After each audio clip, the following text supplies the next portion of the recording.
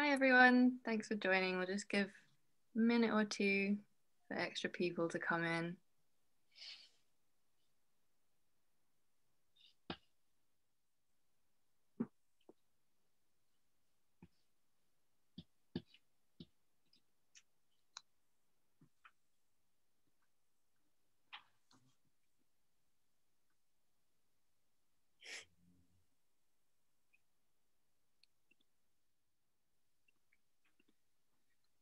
Before we go ahead and introduce what's going on tonight, I would like to introduce myself. I'm Jade. I am one of the programmers and facilitators of the Magnum Emerging Writers in Residence course.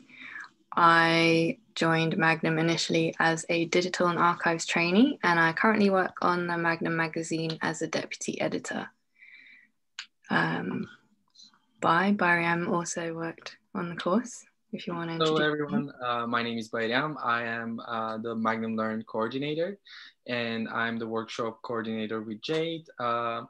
As similar to Jade, I joined Magnum through the New Museum School program, which is a program curated by Culture and Create Jobs. And currently I have been working for Magnum for 1.5 years.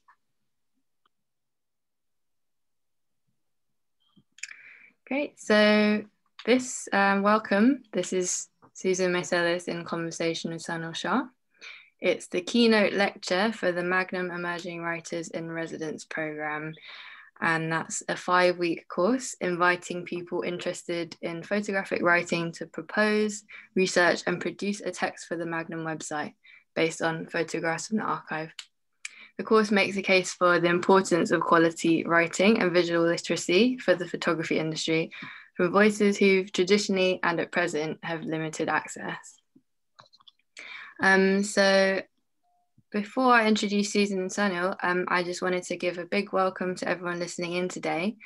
That includes the current participants of the course that we kicked off yesterday. There's 6 of you. It includes Magnum staff and friends of staff, includes some tutors who are working on the course with us, and it also includes some of the applicants of the course who weren't ultimately invited to take part, of which there were initially 200. And if that's something that applies to you, I just wanted to acknowledge the time and effort that you put into applying. For anyone who's not aware of the application process, everyone made really considered and beautiful responses to 3 Magnum images, one by Susan, one by Ernest Cole, and one by Peter Marlowe, and they all nominated one other photographer to give written responses to. We received many excellent pieces of writing, and I can't thank you all enough. So the structure for today is going to be that Susan gives her 15-minute presentation of her work. Then Sunil will give a 15-minute presentation. They'll then be in conversation for 20 minutes. And then at the end, we'll have 15 minutes for questions. And that's from either the participants who'll be dialing in or audience members. So if you want to type us in a question, please feel free to use the Q&A button at the bottom of the Zoom window, and we'll be able to propose some of those questions to Susan and Sunil. So now I just wanted to introduce our speakers. Susan Meiselas, she's a photographer and photographic educator. She joined Magnum Photos in 1976. She's well known for her first major photo essay, Carnival Strippers, which followed showgirls on their travels across country fairs in New England, USA. And in the mid-1970s, she made Prince Street Girls, a series documenting the exploits of young women in her home neighborhood of Little Italy, New York. At the end of that decade, she completed the Project Nicaragua, her coverage of the insurrection in that country. And then in 1997, she finished her 6-year project curating a 100-year photographic history of Kurdistan, which was released as a book, Kurdistan in the Shadow of History. And over the following years, the project evolved into an online archive at akakurdistan.com and took form as a traveling exhibition. And Susan will be telling us more about that in her presentation. Sunil Shah is an artist, educator, and writer who's based in Oxford, UK. He's associate editor of American Suburb X, a photography and visual culture platform, and he's current PhD candidate at Central St Martin's in London. Susan and Sunil have drawn on oral history and collaborative methods of archiving in their work that explores the history of communities. They're both multidisciplinarians, they've been documentarians, interviewers, and researchers. And that's why we're really pleased to invite them to share their practices and to be in discussion with us today. So Susan, I'm delighted to ask you to kick us off by presenting Kurdistan. Yeah, so hi everyone. And thanks Jade Bai and Sunil, who I'm meeting for the first time, which makes this really exciting. Let's see if this works. Actually, I wanted to read something. I'm not a writer, and I think I have to say that because I feel this is leading to people who will be inspired to write, but I work with words, but I don't normally write them. But in order to introduce this quickly, because this is going to be a fast journey through a process, I just wanted to read something that came for the introduction of this book. And it's unusual for me to do an introduction, actually. But I felt as if you were to see the book, you'd understand. I wanted to draw from the diary of my notes in the process and also anchor it in the ideas that were evolving, some of which I'll share as we look at the work. But I just wanted to read something quickly that'll give you the foundation for some of the thinking. And this is just a tiny excerpt from the intro.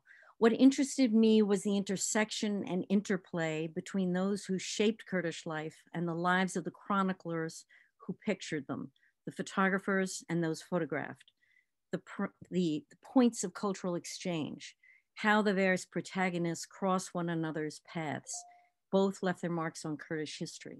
So this set me on a path to place myself in a timeline of image makers. And another little section towards the end of the intro, I say, I can't escape the tradition of the colonial foreigner. I travel and collect, take and treasure, classify, consume, and possess. Yet I also feel the need to repatriate what I uncover as I attempt to reconstruct the past from scattered fragments. So this just gives you a little bit of a framework of the scale of this project is, I'm just showing you here, literally the launch point. And I'm doing that because I want you to feel the process.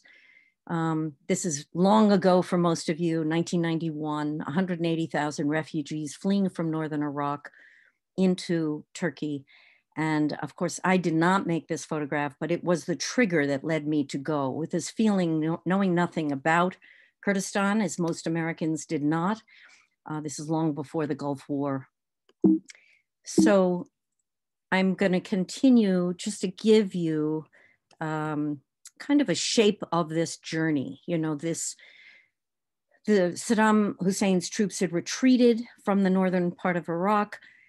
I kind of think of myself when I go into the world, it's very much like going into the field, much like an archive. In other words, you have no idea what you're going to find. You may be drawn to stay longer. You may feel you need to return, and you never know what you're going to make or contribute. And I think that's a very primary part of my practice in almost all the work I've done.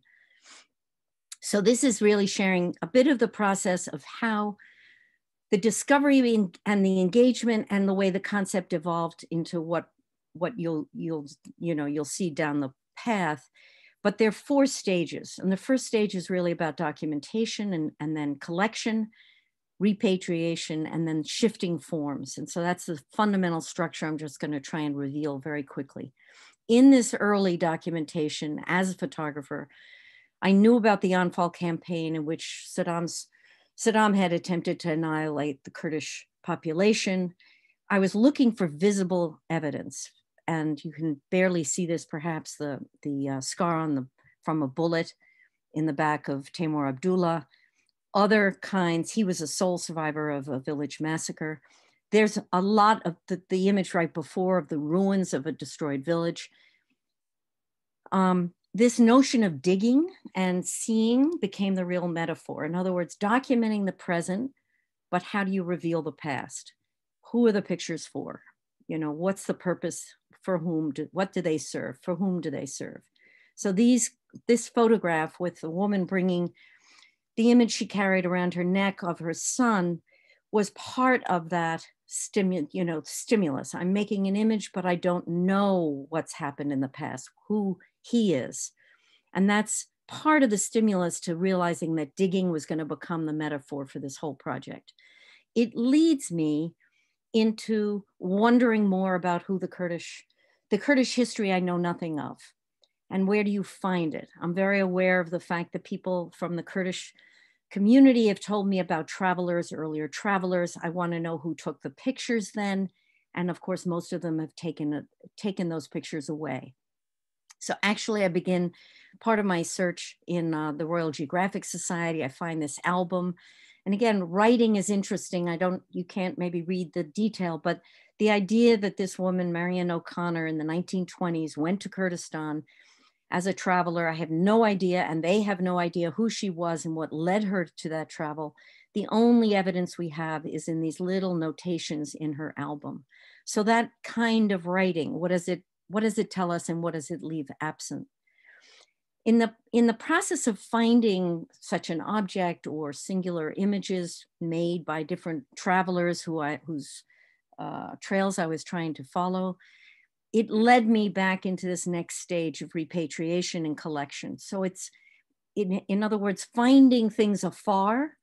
How do the people from the very community it has come from, it was made and taken away from? And so this process begins to be moving across borders, Iran, Iraq, Turkey, where the principal large populations, including then the diaspora later, but these simultaneous histories evolving and wanting to bring back what I'm finding in archives, Western archives. And, at the same time, the Kurdish community bringing things back, mostly in Xerox form, they begin to share their family collections. And so I'm reproducing the photographs that they offer as part of a collective history. And I'm using this, what barely exists anymore, sadly, is positive negative film. So anyone who's contributing is seeing what has been given and by their own neighbors, perhaps. And I'm working from one backyard to another, or house to house, village to village, with various Kurdish partners. And really, it's where this process is beginning to open up the stories. So the stories that surround the images that help contextualize them. I mean, this is just an example, this idea of how do you protect historical memory from erasure? Who was in the photo? Who took the photo? Why was it saved? It's a narrative of fragments. And in this case, this is an artifact from Kurdistan, a Kurdish family in Kazakhstan. And the father writes around the photograph who everyone in the photograph has become. So it's not about the event, which is what I'm also curious about, what had led the family to be together at that moment. It turns out they had lived in Southeast Turkey and been forced to migrate to Kazakhstan under Stalin. But that's another story. He wants to tell me the story of who they are now. Other kinds of writing I think the obscurity of writing. So, Kurdish culture has a home, but not a homeland, right? And they have no national archives. So this question of how you gather the bits and pieces and where are they embedded. This is a document behind a photograph. The photograph's made in Turkey. The background is the CIA primary documentation, of course, blackened out, but referring to the event that you see in the photograph. So I'm looking for different ways to contextualize, and give a feeling of the layers of history, making visual objects at the same time that speak to each other. I'm also gathering sources. So the primary sources like published articles at the time. In 1979, I actually remember seeing this photograph on the front cover of the New York Times. It circulated through magazines globally. The killing of two Kurdish young men, just as Khomeini came into power in Iran. And at the time, I remember thinking, as a photographer, would I have ever been able to make that photograph? I was placing myself in, literally looking through the lens that the image maker, who was anonymous, and the picture circulated in AP anonymously. Nobody knew who had made it. And it took decades for him to reveal himself and feel safe enough to do so. But what interested me was finding out that the mother of the two boys who were killed in this execution lived in LA. So her story becomes as important as the way that event is recorded in the public arena. So just in terms of process, I'm gathering the bits and pieces in whatever form I have. Primary materials are complementing the Xeroxes that I'm collecting. As you can see, everything gets marked up. I'm traveling and working with an international group of scholars, a network that I could never have worked on this without, the diaspora community throughout Europe. And again, I'm also interested in what Kurds who have left the principal area of their homelands to Europe and other places have carried with them. So what do they take as they're forced to run? The book itself is this object that, you know, tries to give you a feeling as a form of a family album, really. And I wanted you to feel time moving through the book. So literally the color shifts from being a sepia tone that you would know of photographs from 100 years ago to a cooler black and white tone. Color comes in at a certain moment.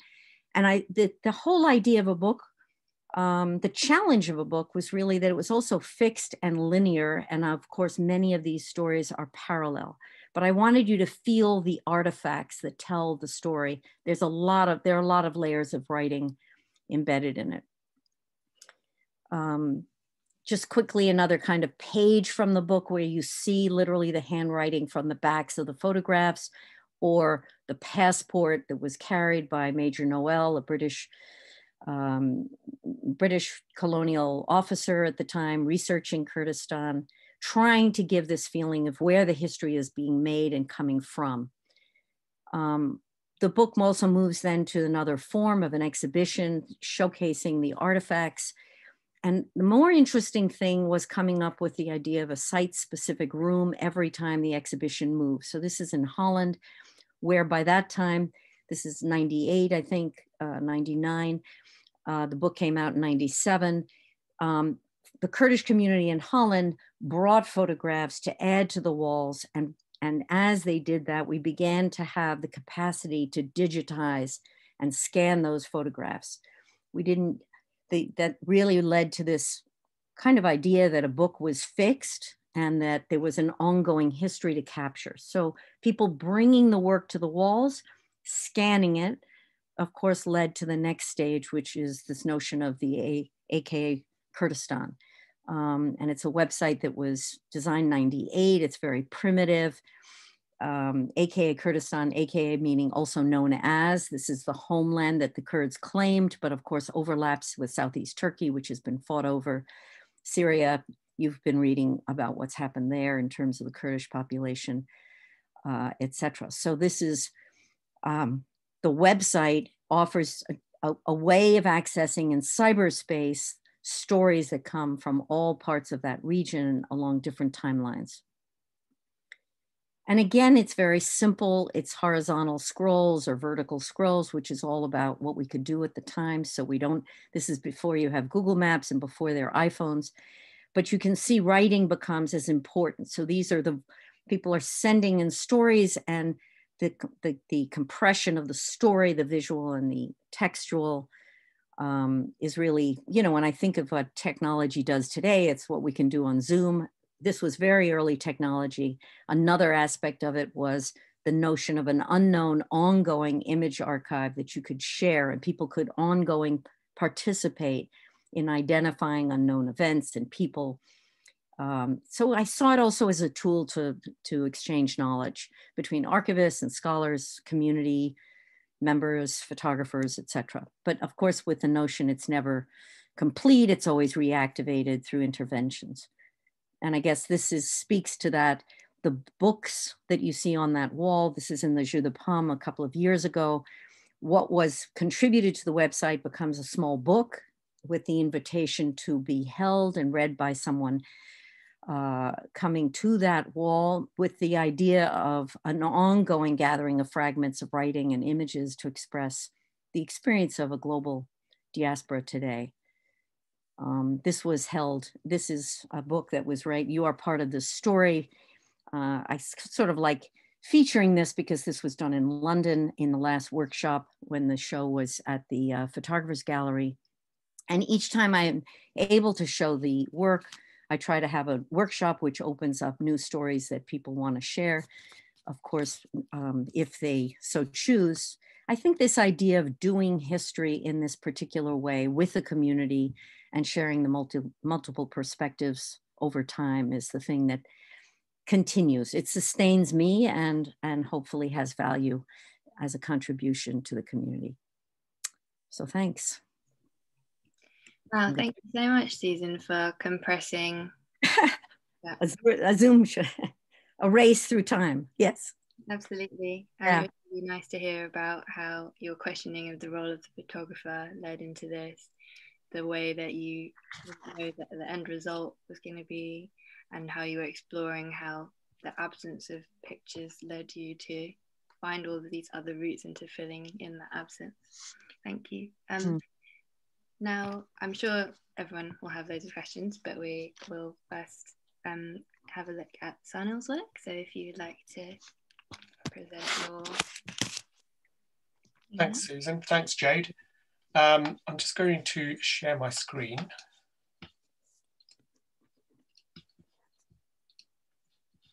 Okay.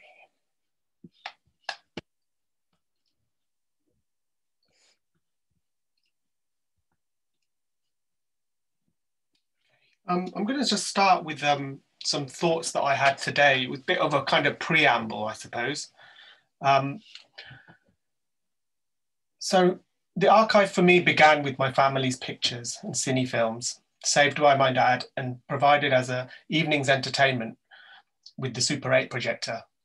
As an Indian family living in rural Oxfordshire, away from our extended family and the Gujarati communities of London and Leicester, these pictures were an important part of our link to family and community.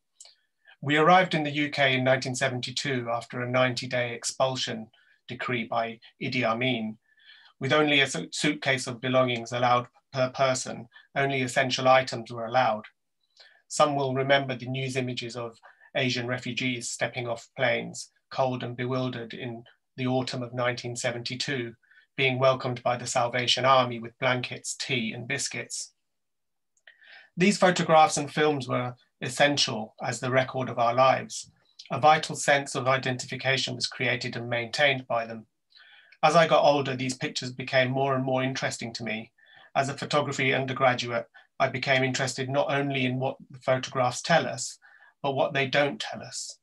The photographs of my family album became the source for how I could reassemble my past, and perhaps in a way they could tell me who I was.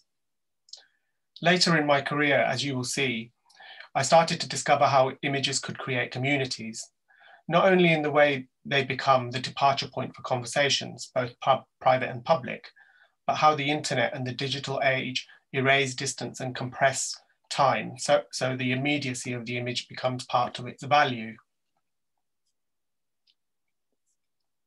Now we are able to post images straight after they are taken.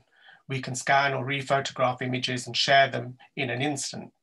We can form groups and communities with common interests. Instagram, as much as being a platform intended to sell us things, has its concept rooted in the knowledge that that humans need to congregate around images. Expressions are made, consensus is formed, dialogue is created, and learning can happen. We live in an age where social justice is one of the key motivations for the production of images. And so with the ability to share thoughts, to assert identities, to challenge histories, to discover who we are now, the public image economy becomes crucial and critical terrain. Archives are typically institutional, and yet we now have the power to generate and manage our own archives. They can be sites of learning, resistance, contestation, and provide revelation of new stories and histories. But power resides implicitly in the status of the archive's architecture, and it could only be contested if it's publicly accessible. It is only through public access that new knowledge and revised ethics can come into effect. Otherwise, we blindly accept the implicit power and its rendition of a singular past. we as critical producers, editors, and consumers of images are helping to slowly dismantle the patriarchal order and the white supremacist logic that upholds and provides the foundation of not only archives, but of photography and photographic production itself. I believe, at least in terms of archives, a critical analysis, the refreshing of these archives and the generation of new archives under the ideological lens of the present is how we deal with a lost, violent, or problematic past. Now, there were a number of thoughts that kind of came to me today about this. And I think that it's kind of important for me to mention that my initial kind of interest in archives actually started when I was a lot younger. When I was a little boy, when we came over from Uganda, like that box of photos and cine films were an evening's entertainment. We would sit down, and my father used to go through the images and go through the cine films and tell us who was where and what was going on. It was for them a kind of like a capture of their past life. And when I went to university and I started becoming interested in pictures, I began this project called Uganda Stories. And it was based very much on looking at that archive of images that we had, and to kind of start trying to sort of think about what they meant in terms of what we lost and what we left behind. Because for the Indian community, and especially with my family, it was a kind of like a new beginning coming to the UK. There was a sense that, there was possibly sort of like an economic gain to be made out of coming to the UK and starting off new. And one of the things that I felt that there was this kind of loss and trauma of the actual event of being expelled from Uganda that wasn't really talked about anymore. And it became that became kind of interesting to me. When I interviewed my dad and my uncles about what life was like, they often had all the kind of nice stories of how amazing it was and how life was so perfect, how Uganda was such an idyllic country to sort of live in. But, there was a lot under the surface. There was a lot of pain there as well. My uncle had one of his best friends murdered by the military. My dad was captured by the military at one point and imprisoned. My mum used to tell me stories of when, in the evenings there was a curfew and they really didn't know whether anybody would come home again if they had gone out. There were stories of like going to the airport and, on the way like to the UK and literally being frightened that you'd get robbed, so all the jewelry that everybody had was like hidden and sometimes in food. It was like hidden in food. So there was like all of these stories that people weren't really talking about. It was those things that kind of interested me and got me thinking. So there was another aspect of Uganda Stories that was quite interesting for me. And some of that was to do with our place as Indians in Africa. I mean, one of the reasons that we were there was because of like imperial interests of the British rule that kind of occupied much of East Africa and other parts of Africa too. But initially my family came over as workers that were kind of encouraged to go to East Africa to sort of earn money. And for the British, it was very much about finding a loyal workforce in the Indians who had already been colonized for such a long time to go to Uganda and then go to Kenya and to set up the infrastructure. And something I found out about that is that a lot of that is to do with the collection of taxes. So that the incorporation of a kind of political and governmental system in East Africa was essentially administered by Asians that had landed there. But also a lot of the kind of exchange of trade. Asians were already in East Africa long before the early 20th century, and there was a lot of infrastructure already there as well. But the railroads in East Africa were built largely by indentured laborers that were brought over from India in the late 19th century and the early 20th century. So there was a lot more to that history of us being in Uganda there than meet the eye. Of course, there was a family collection. There was a set of family stories there. But there was, for me, there was this subtext of that, this kind of colonial kind of encounter. And also this kind of the play of kind of social hierarchies that were in place. A lot of my family would often, you know, like the way they would speak of Black Africans in Uganda was, for me, it was quite problematic, because there was this kind of tiered system of society in place where, you know, Black indigenous Africans in Uganda were at the kind of bottom of society. And then there were the Indians kind of like operating administration roles and running trade. And then there were the British at the top, or the Europeans that were kind of overseeing kind of the law and the government and the state itself. And that all changed when Uganda became independent, when Kenya became independent. And, you know, in the kind of change towards this kind of nation building and identity formation for African nations, there was this kind of animosity towards the Asians, you know, in the same way that there would have been animosity towards the colonizer. And, you know, I can actually see that kind of trajectory of how we ended up leaving. Obviously, it was through quite a sort of extreme means of being expelled and asked to leave in 90 days, but we had to go. And luckily, my father had a British passport, so we came to the UK. So, you know, that for me, there was also this kind of, you know, these kind of like political and socio-political elements that could be explored through this project.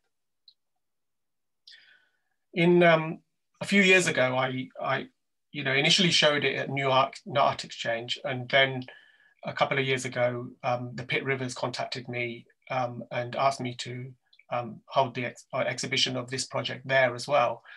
And as you know, the Pitt Rivers, most of you will know, is quite a kind of an organization that's built around colonialism. It has a kind of problematic relationship to the artifact. And it was actually an opportunity that I thought I couldn't miss, to be honest, because one of the things that I think I do in terms of image making, which kind of contrasts in the way that Susan directly looks at images, is certainly that I decontextualize the image from its provenance. You know, for me, the act of appropriating that image is an act of like resisting authority, in a sense. You know, it's a way in which I can create a counter narrative or create a counter subjectivity to what the way in which images normally flow and operate and mean. So for me, it was an act of kind of resistance to be in the Pitt Rivers and to use these images as symbolic or as metaphors for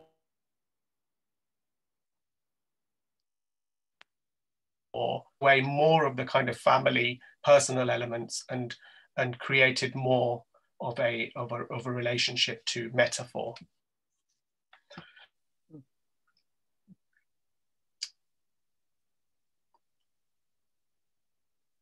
And this, you know, it occurred to me that this may be difficult for the Pitt Rivers in some respects, because much of what they hold is an archive. It has metadata, it has tags, it has information that's applied to the image. So to strip all that away is you know, for me, an artistic gesture, but also it's a gesture to kind of resist. I wanted to mention quickly that I did a project with a community group called the Asian Centre in North London in 2013. And it was a project called Making Home, which was about working with the Ugandan Asian community and generating oral histories. And what this was very much about was about, you know, it wasn't necessarily just about me, but I was kind of like involved in kind of pulling together a team that together we kind of like researched this history, we pulled together an exhibition, we generated oral histories, and we worked with a number of like institutional archives to again kind of like mirror my approach to sort of decontextualization, but at the same time, inviting the community to participate in the construction of this work. This was shown at the Royal Geographic Society in 2013, and it was a funded project. And I think there was around 40 of us involved in it altogether. But it was very much about kind of the post sort of migrant experience of Asians in the UK, coming to the UK in the 1970s, and also the 40th year in 2013, it was the 40th year of the Asian expulsion. Also just being involved in a couple of projects that to do with diasporic art experiences. This was part of Don't Mix Me Up in Oxford. Working with images, but all with art images, but also working with artists that are using, who are questioning the idea of the artifact and the role of the artifact. Kind of brings me up to quite recently, where I was involved in a project called Activating Our Archives with Modern Art Oxford. And this was very much a project about the transition between physical and digital image, about questioning what an archive was, and to kind of ask participants to kind of like engage in image editing and image expression through identifying what for them was their own archive. And I'm just going to, I think probably what would be a good idea is to show you a video. I'm hoping we've got time. Jade, how am I doing for time? We're just running a minute or two over, but if you want to show the video and then we can wrap up after that, we'll move on to the conversation after that. Okay, I'll do that. So just very quickly, this project was a response to Akram Zaatari's the script, which was shown at New Art Exchange and then Modern Art Oxford and the Turner Contemporary. And in it, he uses the kind of internet as a source of identifying image tropes, which then become expressions of like an Arabic, male Arabic identity. I'll just play the video.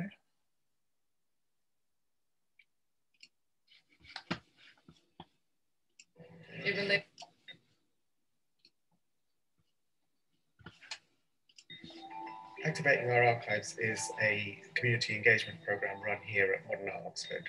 We are a group of 20 participants who are engaging with the digital image.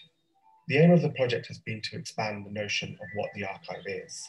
And in doing that, we've been looking at digital archives, found images and family pictures, and how our relationship to photography has changed through digital culture. It relates to my project in the sense that I'm dealing with my own archive as a mother.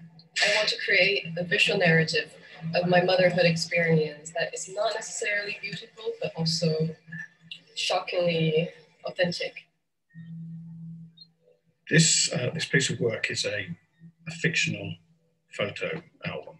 These images come from a wide range of archives, and it's in response to the fact that I have never had a family album. I've inserted myself in some of these images and not in others, and that is a purposeful expression of identity.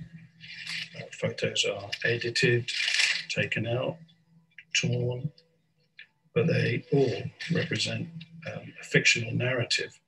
I'm particularly interested in how people engage with museum cultures. When I first started working on this project, I showed a photo of myself reflected in the glass of a museum exhibit. It was something to do with archives going on at the Modern Art Oxford. I was a former photographer in Spain. And in London, in a charity shop, I found photos of one family where a little blonde girl appears. But what I've been doing is basically going to every single spot that I can find through all these years and then trying to take a picture in the actual times. As a group, we've created a digital archive using Padlet and been using Instagram as well social media platforms. And we've been pulling together images which relate to ourselves and also the community around us. So far, we have, through the hashtag on Instagram, uploaded over 450 posts, and we've had people from all over the world adding to that. This image is no longer available. It is a one-day event where we will be showing all the work that's being completed by the participants. We'll be showing parts of the digital archive, and we've invited artists and academics to come and get involved in the conversation. 2019, it's all about quantum dot displays, yeah? Forget the old stuff, this is the new stuff, yeah? Standout moment has been really to see the transformation in some of the participants and how their understanding has gone from being quite one that's related to the photographic image to something that's much more to do with the digital image and its distribution across the internet. The online aspect of the project was interesting for me because what I've been doing is looking at old archive images. So people donate archives to me, and now they get scanned and put into the public domain. So this seemed like a hands-on opportunity to work on my own photographs and contribute to a creative project. It's been incredibly amazing because I think motherhood is lonely. And in the past 5 years, I've been just doing this project on my own. So I wasn't able to talk to anybody about it until this project. This sort of collaborative nature of the workshops where you bring work and you talk about it has enabled me to think about new directions to take this work. So that's the good thing about this workshop. In here, I haven't got like second questions about why I'm doing this. It's like a normal thing. They even see it like quite curious, and that's something that pushed me to keep going with it. It's been a really lovely experience. The participants we've had have all been very open-minded, really approachable and engaged. It's been great to see how interesting this whole subject matter is. We're only touching the surface.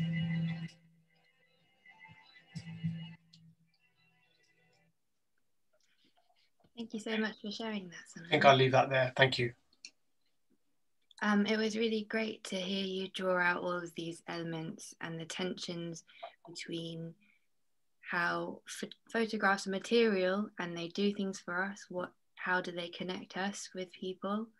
And the ways that in this digital age, these the social media and the internet can present a perceived dilution to that, but really, how do they in fact allow us to engage and connect together more? And I also liked hearing about the lure of the family photograph and how that connects to the universality of something that you create when you compile these things together. And I'm sure it's something that Susan can relate to, having seen all of these personal photographs.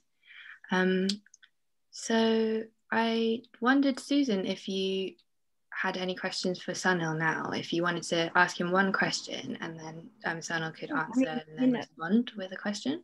Well, what I find so interesting is actually I feel like I was just in one of the workshops that could have been the workshop that I would have done in relation to the exhibition of Kurdistan, because of course people bringing their own family photographs and beginning to remember what's in them or outside of them, as you pointed to, is, you know, the beginning of one kind of storytelling, you know, what's been lost in the memory.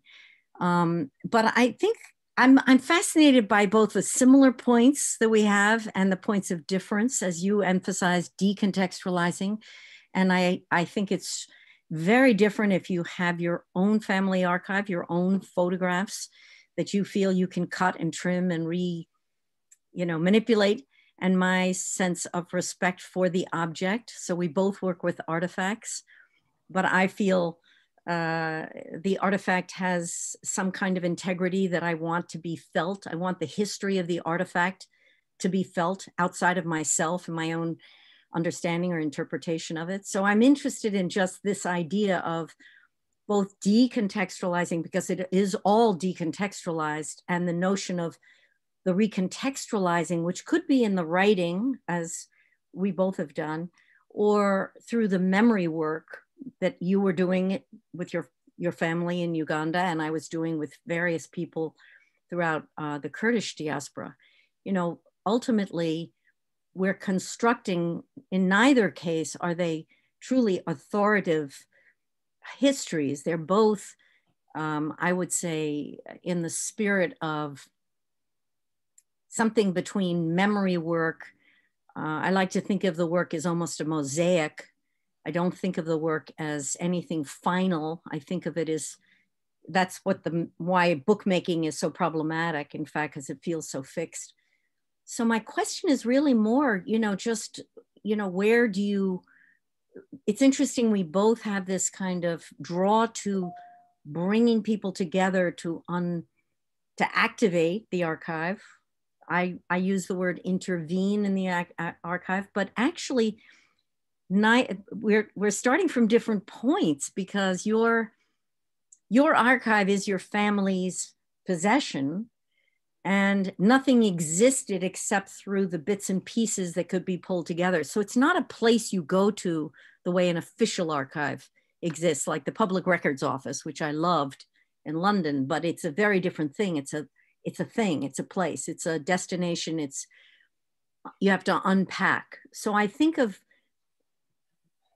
where does your family album live beyond the walls of what you share in the Oxford? Where does it go back to? Which has been a big question for me, about the work went back to the families. It doesn't live in one location beyond the book or the traveling exhibition. You know, is it an archive? It's a collection. I mean, how do you think about its temporality and its, you know, ongoing life? Yeah, it's really, I mean, you know, everything you're saying kind of, you know, reflects the kind of complexity of what images do when they circulate, how we intervene with them, how we engage with them, and what we choose to do with them. In many ways, the photograph as a document there is a kind of there is a sense of officialness about the photographic document, but also there is a sacredness to it as well. I think that culturally, photographs have become sacred, and that if you were to do something to an image or to remove information from an image, it's almost like people don't get it. People be like, why would you want to do that? I've had some occasions where I've shown my work to my family members, and they're like, the first thing they want to know, who's in the picture, where was it shot, or that kind of information. So the image does a lot of work around its provenance, its meaning, you know, in terms of the family, in terms of the community, or in terms of who's in there. Because, you know, as we know, one of the first questions for the image is, what is it and who is in there? Like, who is that? You know, that is the very important part of it. And in all the work that I've done, there isn't a completely denial of that. That process is always happening, and those conversations always circulate, and they are interesting, absolutely interesting. I think when as an artist, when I then pull images from an archive to change, to transform in some way, I think that's moving it into a different kind of aesthetic register to express something else, you know, to express some feeling I have about that history, or some connection I have to some aspect of its kind of political status or something like that. So I think that I think we both have that. I think we have probably very similar conversations, and just as you say that, you know, you could kind of see yourself even being in some of those images and those from the video. Absolutely true, because when you get together with a group of people and you sit there and you look at images, it's great. There's nothing like it. It's nothing like seeing people's different interpretations, seeing what people bring to that conversation. It is magic. I mean, it must have been for you when you were working on your in your workshops. Well, and I just was thinking of the parallel, because you were rediscovering, tracing the family history that is outside of the frame of the photographs. And every time I found a photograph which was contributing to this notion of a collective history, but that was not known even across borders geographically, which was a fascinating aspect. I mean, obviously, who am I as an American to be stitching between? And I could only do that with a network of partners who each contributed and took from this project in different ways, in different directions. But I don't know. I keep thinking about this. I obviously began this project in the analog age. So, we're talking about doing this work 30 years ago, 90s. And even the website, which was very experimental in 98, we barely had the capacity to share images digitally. So it's only more recently that I feel this, that the physical artifact is less, the thingness is not as important as the process that we stitch in and around it. That's it, but that's not what I could have felt then. What I felt then was that the object was the anchor as an object, but it was still an object of a process. It was a record of a relationship. So as much who made the image, because I was trying to trace colonial history, and that is very often outside of the frame, who made the frame. Maybe not as interesting to you in your family photographs, but who made the photograph, as well as the event that it tries to portray or the people that are within it. But that is often only traced by families, in fact. It's lost to, and it's so interesting. I don't know to what extent you've worked with so-called official archives. The registration process of the appropriation of images into archives is so inadequate. So again, we have captioning and titles, maybe we have dates, maybe, but very often the identifications are very, have free associations. They don't have the kind of information you were just referring to. Yeah. I mean, I think that one thing is definitely for sure is that the physical materiality of the archive or family album or any kind of object that relates to a kind of historical past, especially a difficult historical past, is almost like super important. It's like more important than anything, because in the case of Kurdistan, we're talking about a displaced nation or a displaced people, where almost like nothing exists of that. And in which sense the materiality of those images, of those photographs, or any kind of artifacts associated with that become paramount to what's remaining of that. They become really valuable as the kind of relics of remainders of what was once there. Yes. And especially with such a dispersed community around the world, I can just see how vital those, the existence of those objects are. Yes, and then when that show, I mean, this is the layers of, we don't have time for, but when that show of artifacts goes to Hamburg and is in Germany inside a minority, what is a minority community in the states of Turkey or Iraq, Iran, is present in a German diaspora community, right? And they see that they exist. They bring their neighbors to acknowledge that, see the photographs stand in for their existence in a way that they otherwise have to assimilate into a country that, so the identity, the ongoing way in which they continue to hold past present in their ongoing lives is also, there's an interesting tension there. So the artifacts play a role, not just for the families originally, but for a cultural, the imagined community, as we know.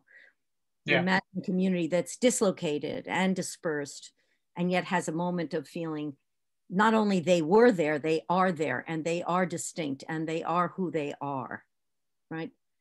Yeah. So the forms that, I have one question I wanted to ask you that is that I think that we both share, in the sense that there's a, as kind of, as people that kind of mediate within those kind of relationships between images, I personally, when I'm working on projects with people, I feel a sense of responsibility towards them, and a kind of almost like a sustained responsibility that doesn't leave after I finish the project or the commission with the gallery or the museum or whatever. It kind of continues. And because I know that you've been working with the Kurdistan Archive for such a long time, and that you recently re-engaged with participants at Jeu de Paume for the exhibition there as well. I wondered, how easy is it, or how difficult is it for you to maintain and sustain your kind of links with those communities? And have you got others helping you do that? Well, there was a gap only because AK Kurdistan went through 2003 and then ended, and the show stopped traveling. So that site-specific space was the anchor for the ongoing website, and that sustained for a certain period.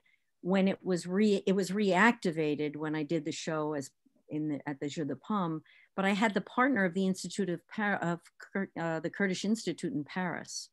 So it was an open call, as it was in London with the Photographers Gallery. And this show is going to travel to Berlin in a few months, and there'll be again an open call. I think the question of the open call is, of course, it's through networks of connectivity. It might begin with my going to a Kurdish restaurant in Berlin to then say, any of you want to participate? It has to be that kind of an open, it feels like there's something to contribute, either of their lives where they are or the lives that they remember that may be connected to photographs from the past or ongoing images that they make. Mm-hmm. So the nature of the exchanges are very fluid. And they involve me sitting with other interpreters. I don't speak Kurdish or Farsi or Turkish, and therefore there are very often double translations going on as the storytelling begins. Mm-hmm. And then it's trying to find the place where there's a connection between the image and the story that sits outside of it. Yeah. I don't know if that answers, but yeah, it's fluid. Absolutely. And responsive, which I think must be your process as well. It's responding to the opening and the opportunity to exchange. Yeah. Thank you so much, Susan and Sunil. It was great to hear how various archival practices has helped you through your journey in photography. And I would like to open the floor now to questions from the audience and the workshop participants. And you can use the Q&A option to type in your questions. And I will just now let the workshop participants come in and see whether they have any questions.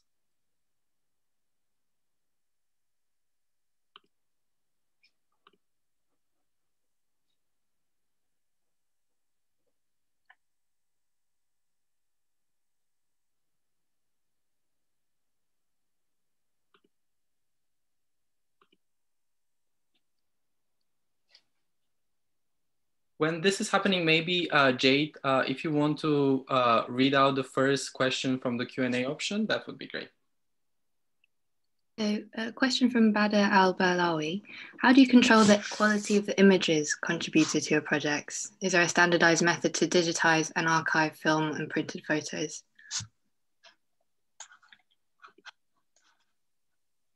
No, Sunil, you want to? Well, personally, I it's not something I worry about too much. I think I've digitized with a scanner, but also I even sometimes just rephotograph using my phone, and the image then just becomes circulated online. It doesn't even get printed. So, sometimes whatever purpose you need to do it for, you can get around it. It's only when you're like reproducing something for like books or for the wall that you probably need to do something that's more kind of high quality, I would have thought. Yeah, I would just add to that there is a different choice to photograph an object, to scan an object. And so I photographed as many objects as I could. And I also didn't say this, but I didn't take the objects. It was really important to me to make a record of the object, but the object stayed with the family that contributed it. I mean, that was a key decision, frankly. And if I did borrow an object because there weren't the conditions to reproduce it, then I would have returned the object. And the only objects that travel now ongoing with the exhibition are those that were lent to me with that kind of an extended understanding of they would participate in expressing what the project's process had been. Thank you. So of the participants of the course, if anyone would like to ask a question, can you press the raise hand button? Okay, Kaveh is raised. Would you like to just quickly give your name and then ask a question? Hi, my name is Kavalia Brereton. I'm one of the emerging writers in residence. I think for both of your works in sort of what the archive means, I guess what I'm curious about is it's quite, despite it being also really aesthetically gripping and beautiful, it's extremely purposeful and I guess even has aspects of like being utilitarian or restorative.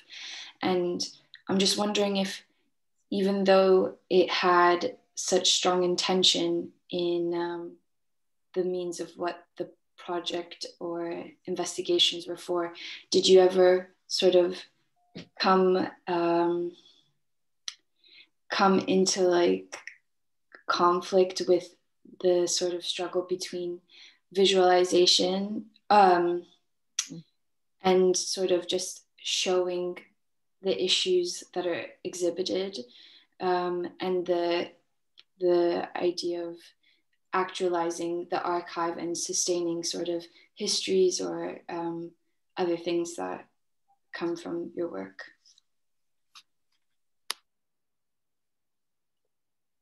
Susan, do you want to go for that one first? Yeah, I would say that one of the most difficult, I don't know if this is really speaking to what your question is, but one question just now about quality, and this is more about evaluating when you have, and this could be for your own, working with your own archive, how you edit, how do you prioritize? And then when you're working with a community, how you're respectful to what might not look like the images that's the most essential, but it is to a particular person. How do you balance out, this is my grandfather and he was important, to an image that doesn't speak to someone else?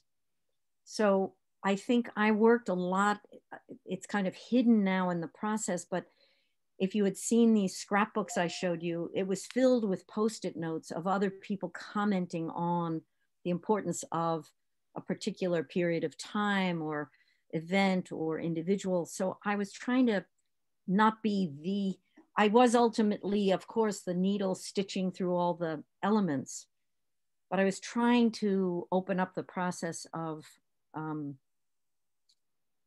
as much as I could, to be as inclusive as I could in that kind of evaluation. I don't know if that's really what you're asking. But of course, my priority was always whether or not something was visually engaging to somebody who was not part of the particular photograph or photographic moment. I was involved in an incident with an image that I actually collected from a Flickr account, which I then got permission to use, and it was the archive of a chap named Jeff Pollard, and he had an image of an accident that had happened on a road in Uganda, and I used the image as a kind of metaphor for kind of trauma and rupture within a slideshow that I had created for the exhibition.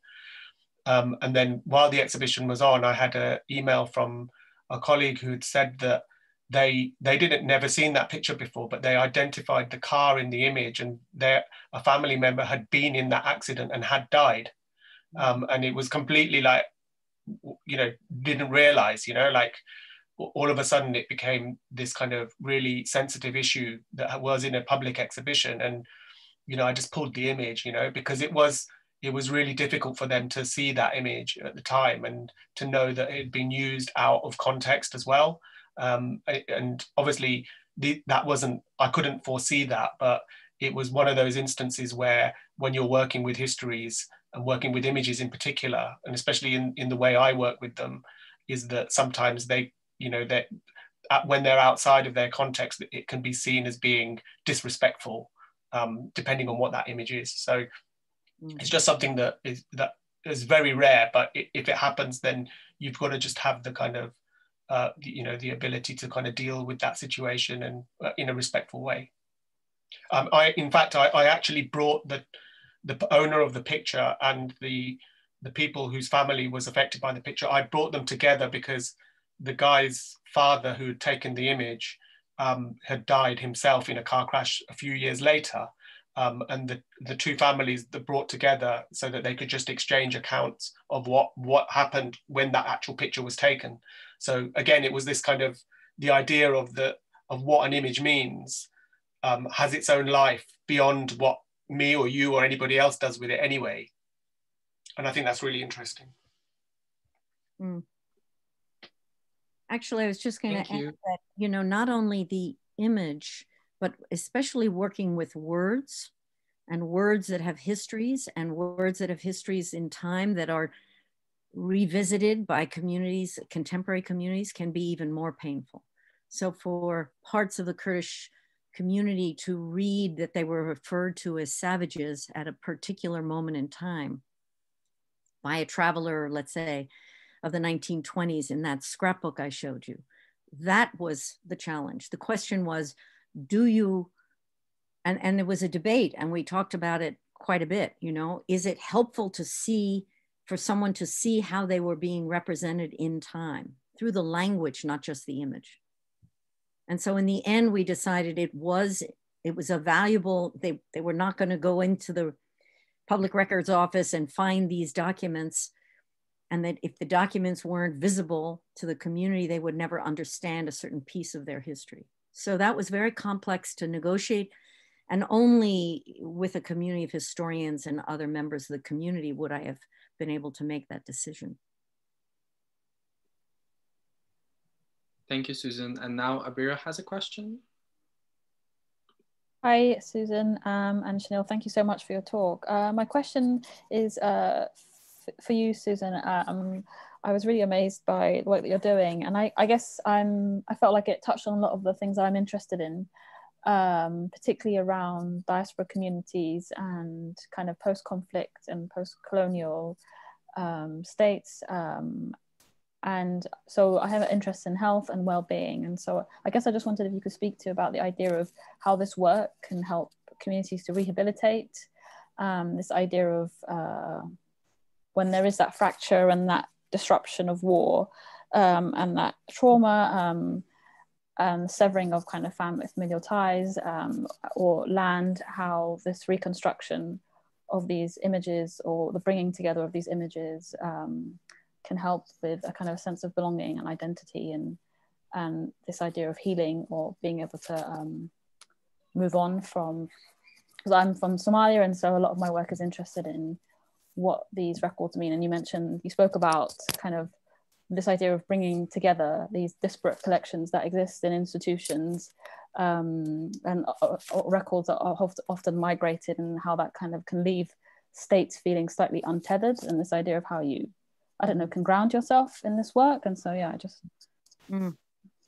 Well, I think actually probably Sunil and I probably would feel in both ways that it's restorative, whether it's for him in relation to his own family history or a community that hasn't seen its own history. I mean, you have to imagine when you don't have a national archive as, you know, I don't know, the Bibliothèque Nationale, or in my country, the Library of Congress, there's no place to go to find it. So the act of the collective process itself at different layers in different timeframes, I think was restorative in a past sense, but is an ongoing relationship that changes. You know, in other words, you know, I mean, I think I had my last trip to Kurdistan was a year and a half ago, and it's almost unrecognizable to the place I was in 1991. So people living in time have different relationships to these photographs of time. So I think somewhere in there is also part of this recovery, restorative and recovery, and it's layers being recovered of different kinds of meanings. So I'm not sure am I answering it in a specific way. Sunil, if you want to add to that. Yeah, I mean, I just know that there's a lot. I mean, there's a few people even in the participants of this talk that I know that have worked with communities, Andrea and Jagdish being, good examples where, working with archives, working with communities have been restorative, but also been forms of kind of like of sort of identification of like lost like histories, and even marginalization, and kind of recapturing something of culture. I mean, I think that the example that Susan gives, particularly with Kurdistan, is very kind of there's a lot at stake there with what the actual space of working with images does, which can be, to a greater or lesser extent for different groups that are working with images. But what I do know is that the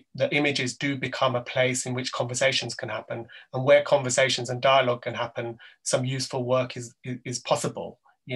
Understanding is possible, learning and growth is impossible. So I think that those things are all kind of ingredients for, making this kind of work actually valuable, for communities and ways of actually bringing people together.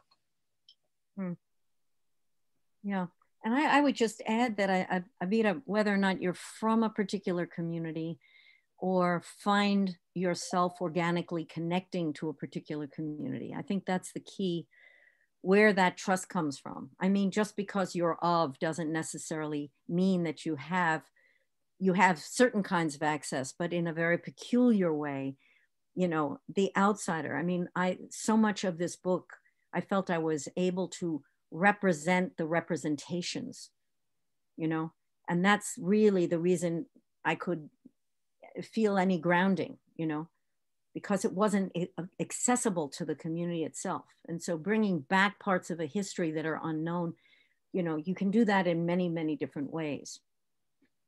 But I would never assume the right to do it without the kind of relationships that are embedded in the process. To say that, yeah, sometimes being a part of the community, some things are more visible, but actually I think also some things are more hidden as well. And my ability then to, I wouldn't say I represent my community, but yeah, I think it can be tricky. It's not as, I don't often necessarily have the rightness necessary to do this work, but yeah, it's interesting. Yeah, I think that's an interesting word, the notion of the right to, because I think Sunil said something that I would have said too, is it's the responsibility you take on in the process. And, you constantly have to ask that question, what are you contributing, from whichever point of the journey begins. Thank you, Susan. We will just take a last question from Rojda and we will wrap it up afterwards. Thank you. I actually have a question for Susan. So I'm also very interested in the Kurdish archive and more so in family photo albums and personal pictures, because I think, as you said, when you don't have a national museum or you don't have national rituals or I don't know, national statues, what have you, then I think family photo albums or just personal pictures become very important and can become important to Kurdish people at large, right? So that's what I've been doing recently, and just going through my personal photo albums, I've come across very beautiful things that I would love to, I don't know, share or research on or write on.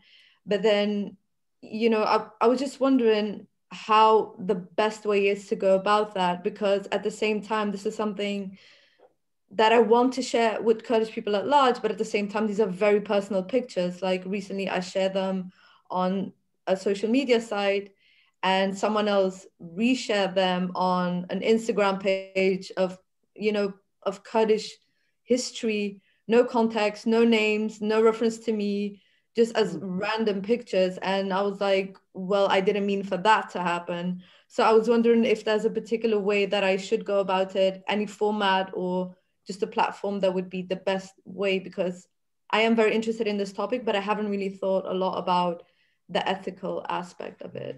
Boy, we could spend a long time on that question. I'm sure Sunil too. I mean, I look back and I think about, I initially thought AKA Kurdistan was possible because it was in cyberspace. So it was outside of any boundaries of any state and any of those limitations. And so I imagined it in that way, but it turned out to be destroyed multiple times. It was attacked, etc. And yet the physical object and the relationship of gathering a physical object, once it gets transformed, I think you have to understand it's lost. It can't be controlled.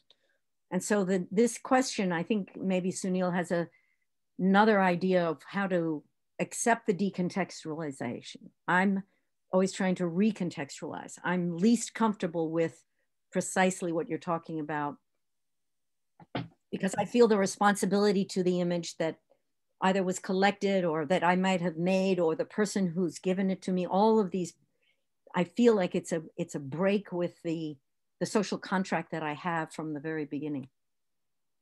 So I don't have the answer to how you protect it. Sunil, what would you say?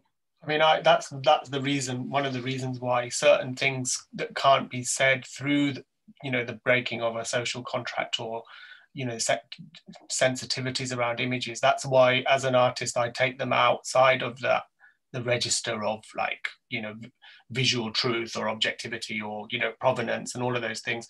Artistic work becomes a site in which to challenge, in which to sort of break away from the norms in which we might work with images and their kind of relationships with with others. And so as an artist personally, that's what I do. I move outside of that sphere completely in order to say what can't be said.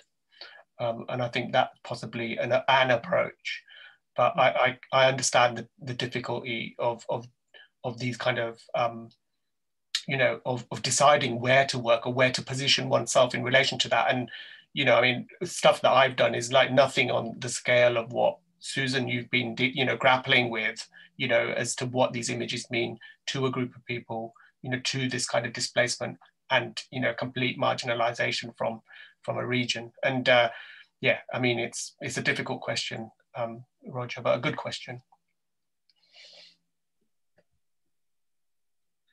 Thank you for everyone for their question, and I'm very sorry we cannot get to all of you, but we will be sharing this recording soon with all of the participants and all of the attendees.